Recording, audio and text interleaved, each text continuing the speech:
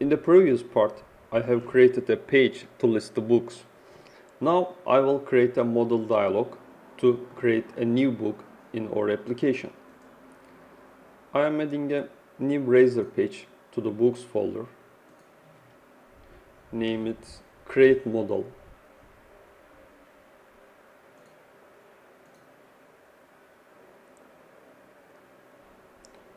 Okay, this model is used to create a new book. So first I am injecting the book application service.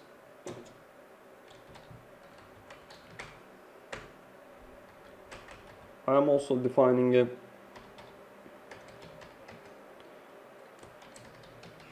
create update book DTO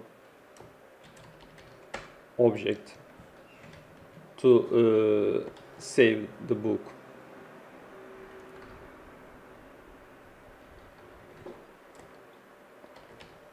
I just want to create a new create update book DTO on the get request, and on the post request I will just save the book.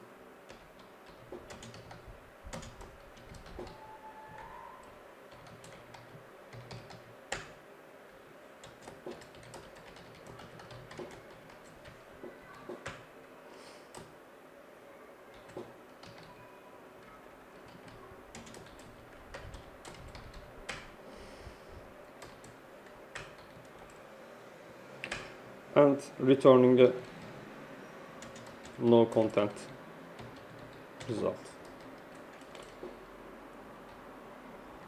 I'm just deriving from the ABP page model instead of standard page model.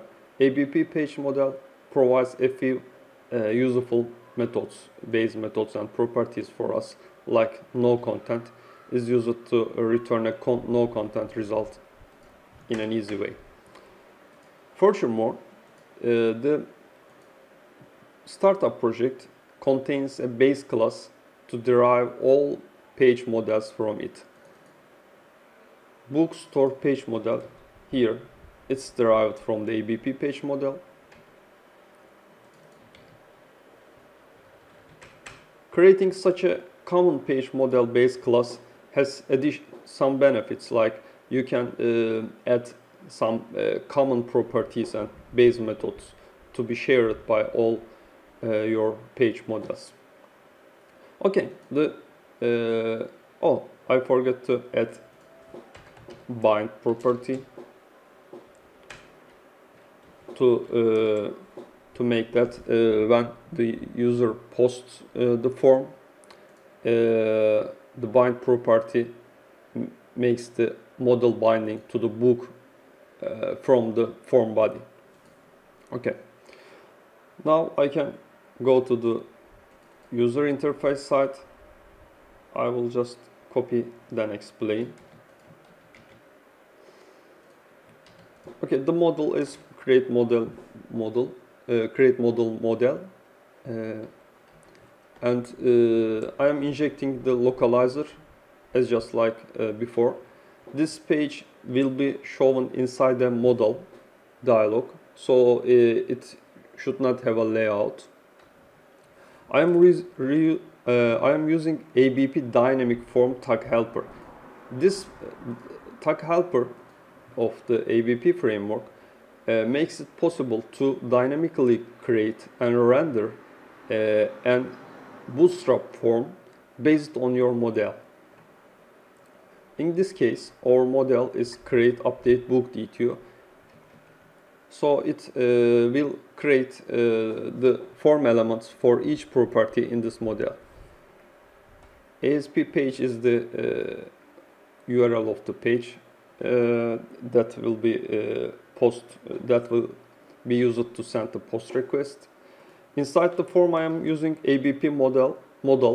ABP model is a simple tag helper which makes it very easy to create models.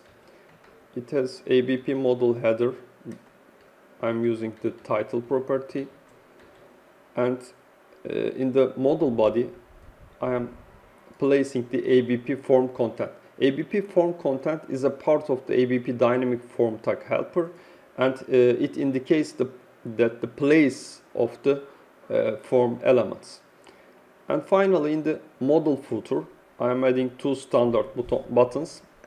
ABP understands that buttons, for example, for the save button, it automatically posts to the given URL and handles the model close and other common operations. Okay. Now I have created the model. Now I will add a button to the book list page to open that model. To do that, I am just replacing the cart header of the main page with two column row. First one shows the books, the name of the page, and the second column contains a button, name it new book button.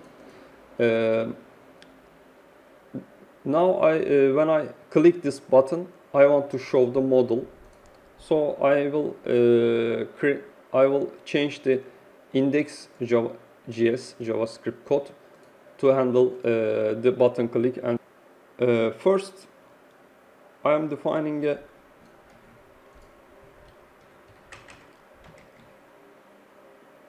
model manager object which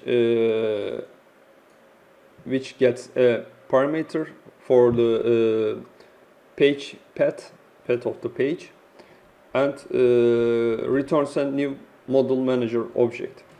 We can use this model manager to open, close, and perform some operations on the model. You can definitely use standard Bootstrap code to open a new model, but the model manager makes it very easy and in the standard way. For example, create model has an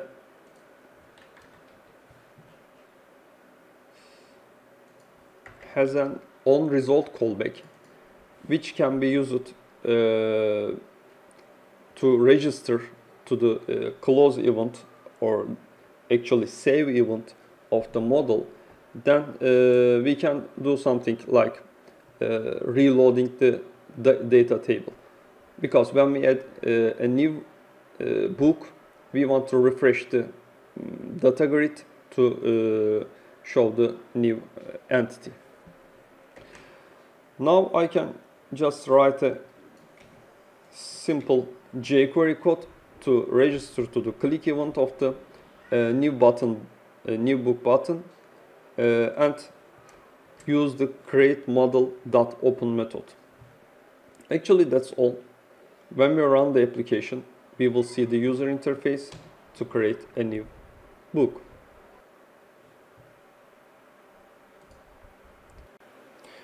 Now I can see the new book button on the page header. I'm just adding a new book, Brave New World. It's a dystopia. It's very old book, but just I'm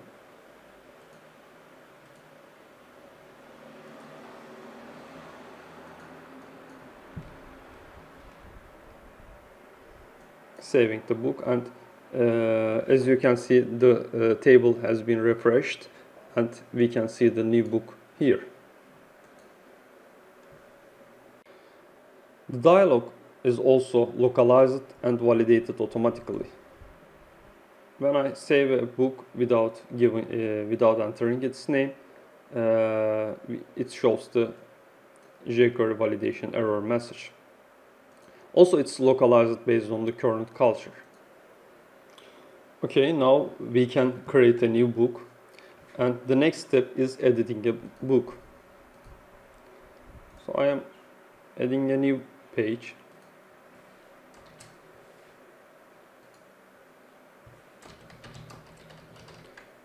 Name it edit model.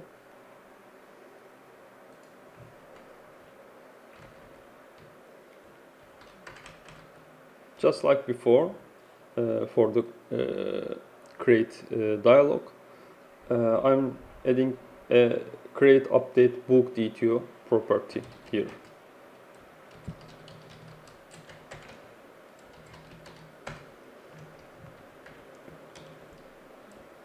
Again, I will use bind property to bind the post data.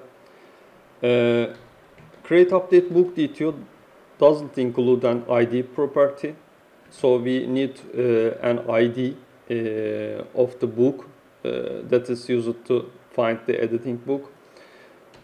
So I am just adding a new ID property. I want to bind this property also, but this time binding from get request.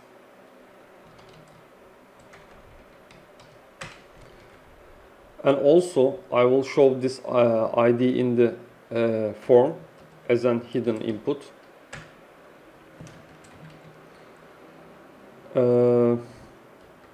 Now I can inject the book app service.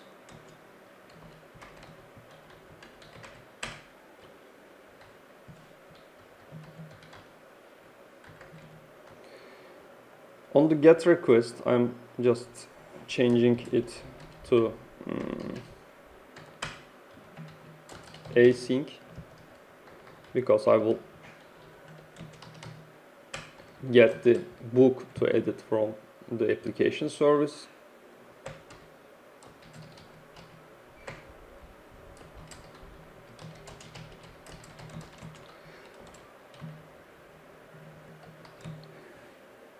Book app service.get returns a book DTO as a result. So I want to map this book DTO to the create update book DTO. I'm using object mapper. Okay, object mapper is a base property defined in the ABP page model. So I'm just inheriting from the bookstore page model instead of the standard page model class. So now I can use object mapper dot map. I am just mapping book DTO to create update book DTO and setting it to the book property.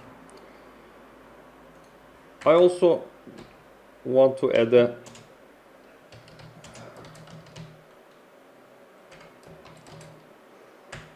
post handler.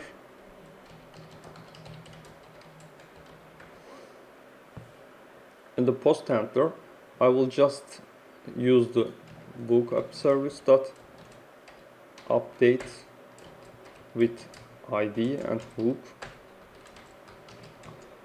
and return a no content result as just done for the create model. We should also define the mapping from book DTO to create update book DTO because we have used object mapper. So I am just opening the bookstore web automapper profile, which defines the mapping used on the user interface side. I'm using create map for book DTO to create update book DTO. In this way, the object mapper will just work and convert the book DTO from the book in the model class. Now I can change the edit model.cshtml file. I'm just pasting the code. It's very similar to the create model page. The main difference is that we have an ID property as an ABP input tag helper. ABP input tag helper can understand the hidden input and place an hidden input in the form. Now I can write the JavaScript code to open the edit dialog. I'm opening the index.js file. First of all, I am defining a edit model object, a model manager for the edit model page. Now I can open the dialog. I will add a new column definition at the beginning of the data table columns. This column definition has a special meaning, which is an extension of the ABP framework for the book, for the data tables plugin. The title is simply actions.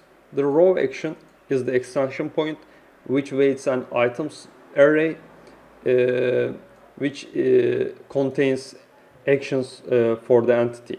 My action is name is edit, and the action callback is the code that I want to execute when the user clicks to this action. So I'm just opening the edit model here by providing the ID property of the selected row on the table.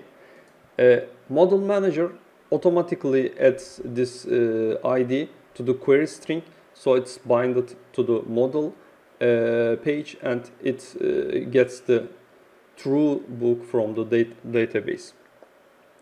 Finally, when the user finishes editing a book, I want to refresh the data table, just like done for the create model. I'm just writing edit model on result, data table Ajax reload. That's very simple. And it's actually finished. I can rerun the application. Now I can see an action button for each row in the data table. When I click, I see the edit action and editing the book. Again, validation and localization works as expected. I'm just adding a two, and yes, it seems changed. The next step will be to add a delete action for the book. I'm just opening the index.js again and adding another action on the actions list. After the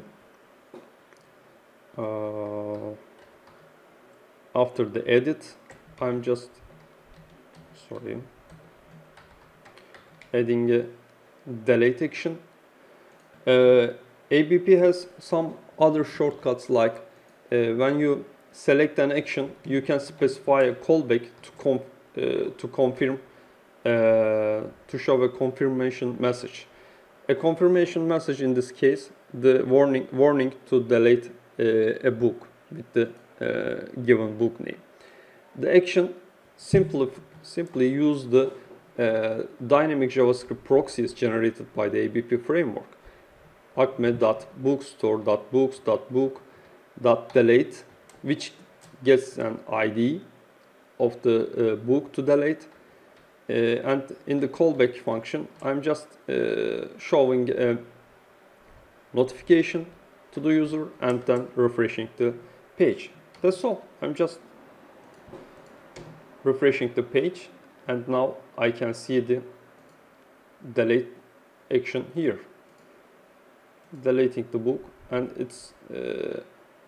it writes a confirmation message.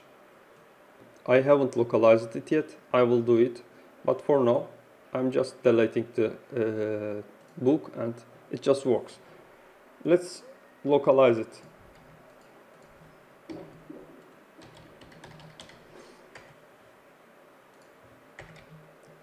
Localized it and refreshing the page.